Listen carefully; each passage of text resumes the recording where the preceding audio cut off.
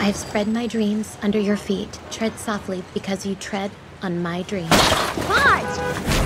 I'm in a single-income household, and Jen and I just had our second baby. I think it's time for a raise. I can't give you a raise, Gabe. It's like giving a raise to a drug addict. My child's like a drug problem. You're fired. You're fired, obviously. Oh, you must be McCreary. Oh, wow. You're fired. She's coming back! She's coming back. She's coming back! Push me.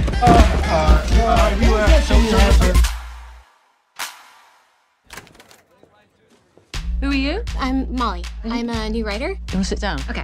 That's for mental tits. Could you sit down, please? Oh, I'll just use this trash can. There's hardly any trash in it at all. Oh, it's kind of comfortable, better than a chair.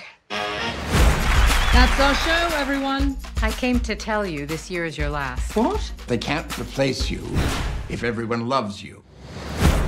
I know what everyone thinks of me, but just because I was lucky enough to get this job doesn't mean I'm stupid enough to lose it. What exactly is wrong with my bits? You're a little old and a little white. What can I do about that? I have some jokes for the monologue. I shouldn't do this in an English accent, should I? No. Watch me! This is your show. It's an expression of who you are. How would you describe Molly? She said I was a vibrant splash of color on the gray canvas of our writing staff. I mean, whoosh. I need you, Molly. I need your pushiness and lack of boundaries. You love me. No, I didn't say that. No. I mean, not in those words, but you... No, I didn't say it in any of those words. Watch me do